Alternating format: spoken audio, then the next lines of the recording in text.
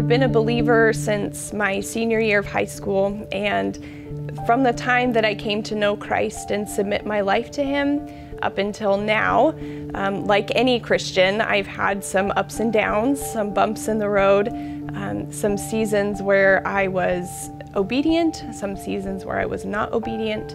And one of the seasons that happened a few years ago, actually the year before our first prayer and fasting here at Calvary, was a season of suffering for me. I had just had my son the year before, and as a result of that, I was kind of plunged into a world of physical suffering, things that were happening that were just outside of my control. I experienced some relational suffering with members of my family, extended family, and that was very difficult for me to walk through. It was a very confusing situation. I also had some relational issues with members of the body of Christ, and that was also very difficult for me. But I was also at the same time experiencing some consequences from sinful living that I just was not repenting of, I wasn't aware of to the full extent I needed to be. And so it was just a very hard year. Some things outside of my control, some within my control.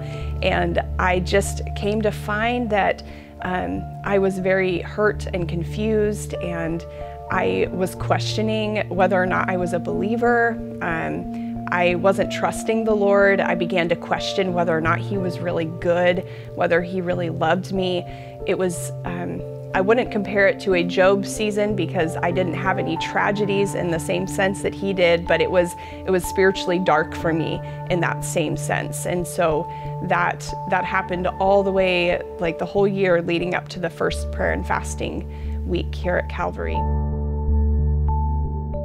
As I was going through that season, I again questioned whether or not I was a believer, and I was just angry at God. And so I decided that I was going to stop coming to church. I just couldn't face other believers. I wasn't trusting others, and I couldn't face God mostly. I didn't have the heart to worship Him. I imagined Him very angry at me, very distant, very much like a stern father who was disappointed in his child. And I just didn't have the heart to sit in service every week and experience that emotion in front of other people.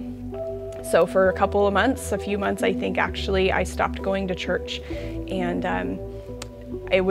that was hard for me because I was hurt, but it was also hard for me because I didn't really have a support system at that time of people wondering what's going on, or at least people reaching out to ask how they could help or what they could do to support me. I just don't think people knew what was happening, and so that further made me frustrated and angry at God. And so I stayed away for a few months. During that time, I thought that perhaps God was done with me, and I found out that He wasn't. I still was going back to the Word. It was a habit, and I was still praising Him in the car and wondering, well, I'm mad at God, or maybe He doesn't love me. How am I still praising Him? I was still engaged in spiritual habits, but they didn't have the same meaning and weight as they did before. So I knew God was still calling me back to Him. I just didn't feel like going back, to be honest. And so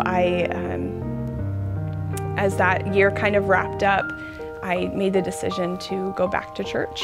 And as I did that, I remember hearing announcements about the prayer and fasting week. And I had been a Christian for a while, but I had never fasted before. I didn't know what that was about. And I was just like, well, it's another thing to do, and maybe God wants me there, maybe He doesn't, but I'll go and check it out and see what's going on. So as I came into that first evening where John was kind of announcing what the week was going to look like, I remember just feeling a peace. And I was confused about that peace because I expected to feel condemnation. I expected to feel guilt. I expected to feel the anger of God against me, and instead I heard from John and the Spirit saying that there was an invitation and that God was calling me and others to come to Him and give our hearts and just to be open. And it was at that moment that I decided to put my defenses down and to finally hear from God what He had to say. And I wasn't disappointed. That week held a lot of treasured moments for me, a lot of moments where God was speaking to me hard truths, but also He was speaking gentle truths to me. He was reminding me of His love and His grace. He was reminding me that sin was bringing death into my life and relationships, and He needed to deal with that. And most importantly, He was reminding me that He still loved me. And I heard that from Him, and I don't know who could hear that from God and not want to go back. And so my heart was softened to Him, and I went back to the Lord. And I said, okay, God, I'm just willing to give You my heart. I'm willing to give You who I am, and I'm willing to let You do what You need to do to bring me back to You. So after that week, I heard from the Lord that He wanted me to pursue counseling, to receive healing and forgiveness and redemption from the things that I had been holding on to.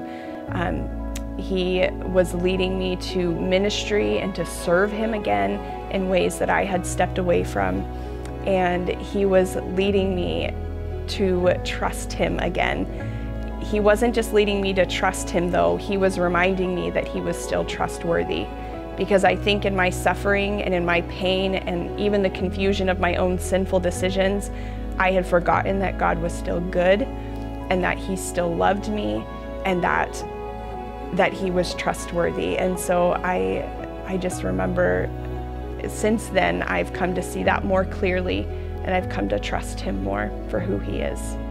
So if you're finding yourself in a season right now where you're doubting the trustworthiness of God, I would just encourage you that you're not alone. It is a normal Christian experience to suffer, and it's a normal Christian experience to doubt God in our suffering. But I think I would encourage you and remind you that throughout the time that God has been in relationship with us, that He has given us examples from His Word, and there have been real examples in our own walks with Him where He has showed up and showed Himself trustworthy. So maybe sit down and read the Bible, read an example like of King David or Abram, where God showed up and was trustworthy even in their confusion and doubt or their sin. Or look back at your own life and even just grab onto one example where He has showed up for you in a real, tangible way to show that He loves you and that He is trustworthy. My name is Kirsten, and I've seen God's fingerprints in my life.